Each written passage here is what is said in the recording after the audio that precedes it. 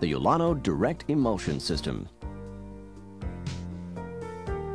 In this presentation, you'll see emulsion selection, screen preparation, stencil production, including the step wedge test for determining appropriate exposure, and stencil removal procedures. All Ulano products are manufactured to the highest standards and are formulated to enable you to make consistent, trouble-free stencils. In working with a direct emulsion, it's important to avoid contaminants during processing because dirt and debris, even air bubbles, can later affect stencil performance. What's more, in the absence of an automatic coating machine, the coating of direct emulsions requires considerable skill. You might even say that coating is an art developed through practice. A direct emulsion is a viscous, light-sensitive liquid that is physically coated layer upon layer into the screen fabric. When dry, the result is a light-sensitive screen that can be imaged to produce a stencil. And because direct emulsion stencils usually consist of multiple coats which completely encapsulate the fabric, they're capable of producing a great number of impressions from an individual screen, often as many as 100,000. Ulano has developed a wide variety of emulsion and sensitizer technologies in response to various applications and ink requirements. Basic differences in these emulsions lie in their printing properties, sensitizer components, ink and solvent resistance, exposure speed, and durability. In addition to the familiar diazo-sensitized emulsions, Ulano also manufactures diazo photopolymer, or dual-cure emulsions, which offer higher solids content, faster exposure times, superior imaging properties, and combined solvent and water resistance. Ulano's most technologically advanced group of emulsions utilize the still bezolium quaternary, or SBQ sensitizer. SBQ sensitized emulsions are pure photopolymer emulsions which are pre-sensitized and pre-mixed. They have an extended shelf life, an extraordinarily fast exposure speed, and are virtually unaffected by heat and humidity. To select the appropriate emulsion, consider the type of ink to be used, the particular printing application, and the type of light source that will be used. Ulano has made the task easier by compiling tables of ink types, printing applications, and light sources, and relating these variables to the appropriate emulsions. For instance, if you have a low-output light source, you should select a fast-exposing emulsion. But bear in mind that with diazo-sensitized emulsions, there is a delicate balance between the speed of the emulsion, resolution, and solvent resistance. Diazo photopolymer and SBQ emulsions offer the advantage of faster exposure speeds, while still maintaining high resolution, solvent and water-based ink resistance, and mechanical stability. For this demonstration, we will use Ulano 569 diazo emulsion. Before stencil production begins, there are some basic but important preliminary steps to consider. We look first at screen preparation and examine some of the major factors that affect the quality of the print. You'll first need to select a fabric that's right for the particular printing application. Keep in mind that the fabric you choose, not the thickness of the stencil, will be the prime determinant of the ink deposit thickness. In selecting a fabric for line work, to ensure an accurate print, measure the width of the finest line, positive or negative, to be printed, and select a fabric whose thread diameter is no more than 1/2 that width. If the thread diameter is greater than 1/2 of the line width, the results may not be acceptable. In considering halftone work, multiply the halftone line ruling by at least 4 to determine the minimum mesh count that is appropriate for the job. This will provide sufficient anchorage for the smallest halftone dots. In addition, it will minimize the effect of moire patterns. If the mesh count is too low, the stencil won't have enough threads to adhere to. And finally, consider fabric color in selecting the fabric. Dyed fabric improves fine detail reproduction because the dye in the thread reduces light undercutting, helping keep extremely fine details open. Dyed fabrics do, however, require increased exposure time. For this demonstration, we will use a 90T to 30T in the English system, monofilament white fabric stretched over an aluminum frame, recommended for improved multicolor registration work, since wood frames tend to swell and warp. Proper tensioning of the screen will assure good registration, help avoid premature breakdown of the stencil due to overflexing by the squeegee, and allow a more even emulsion deposit during coating. Follow the manufacturer's recommended tension for your particular fabric. In this demonstration, a stretch and glue frame will be used, But self-tensioning frames are a good alternative when mechanical or pneumatic equipment is unavailable. At this point, the fabric can be prepared to make it more receptive to the emulsion.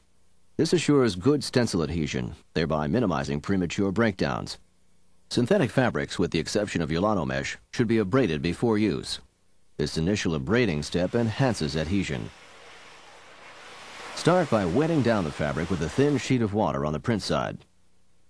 Scrub on Ulano No. 2 microgrid.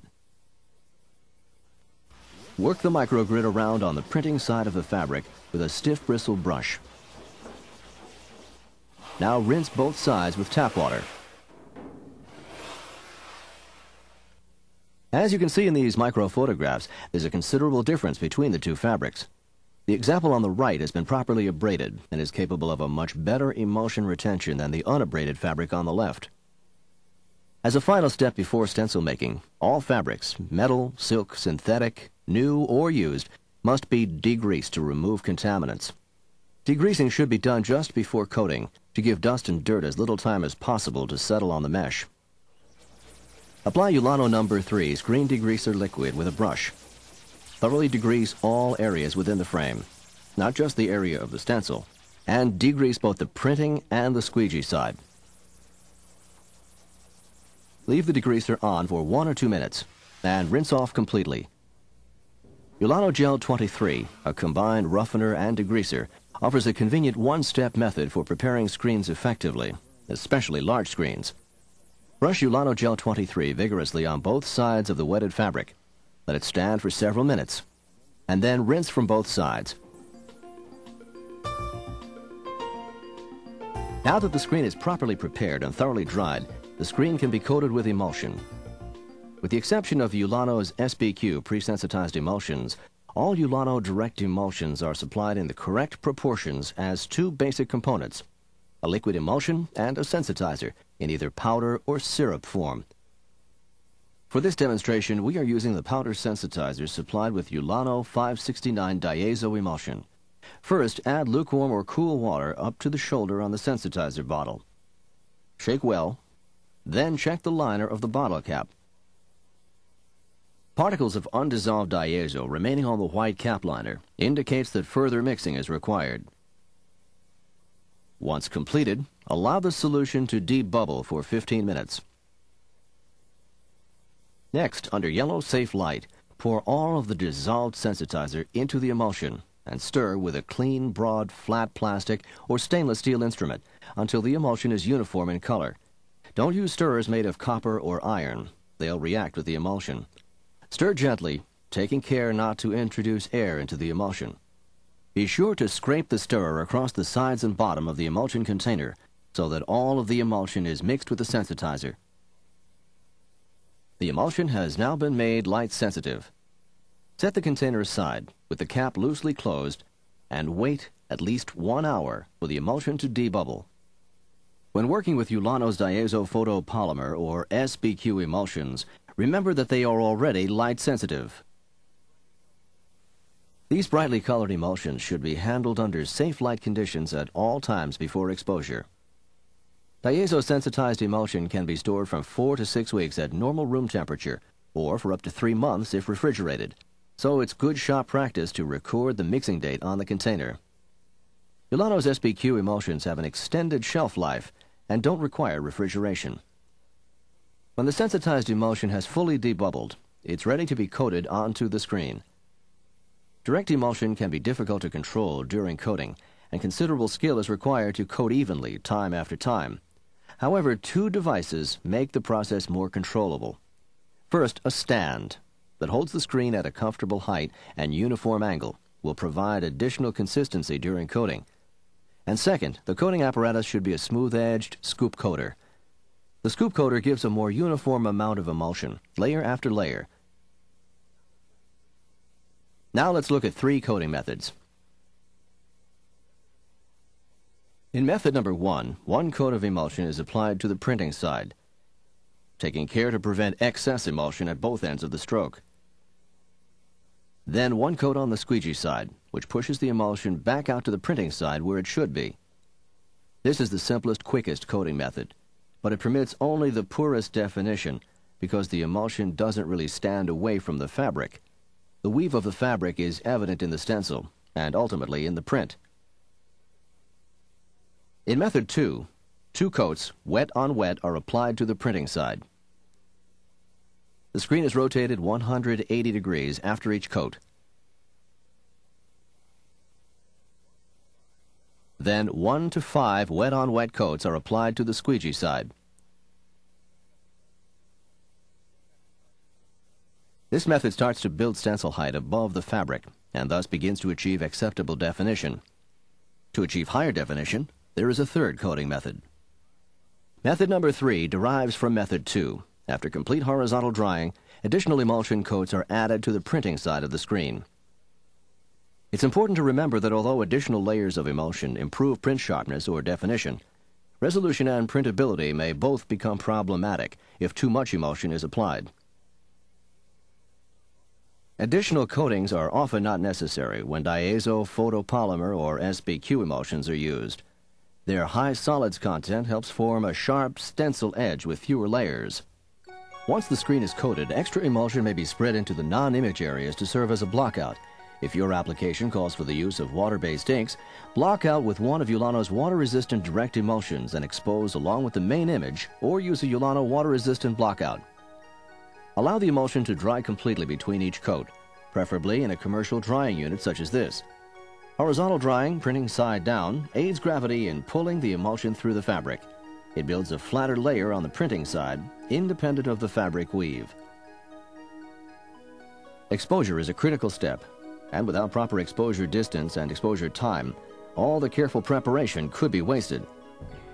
The minimum exposure distance recommended for all light sources, except fluorescent tubes, is 1 1/2 times the diagonal measurement of the image.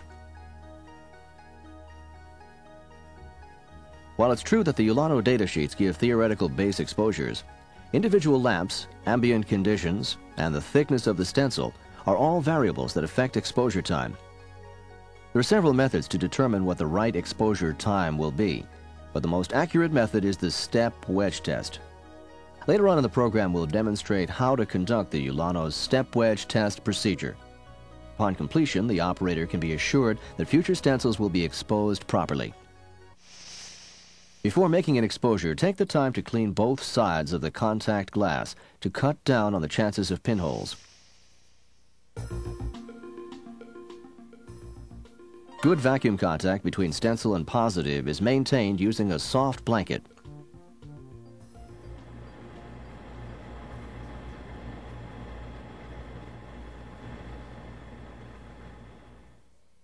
Ulano emulsions require an exposure source rich in the long UV and visible blue part of the spectrum. Several types of light sources are available. Metal halide is best because its combination of wavelength and intensity produce a well-defined, sharp stencil in the shortest period of time. Mercury vapor and pulsed xenon light sources also perform well. Fluorescent tubes or quartz lamps are poor but serviceable alternatives for non-critical work, because the light they emit is more diffused and won't render a sharp image. At this point, the dry screen is exposed with the film positive for the correctly calculated amount of time. When the screen is removed, a latent image will be seen with the diazo and diazo photopolymer emulsions. As shown here, the emulsion has returned to a violet color because the sensitizer has been decomposed by the exposure process.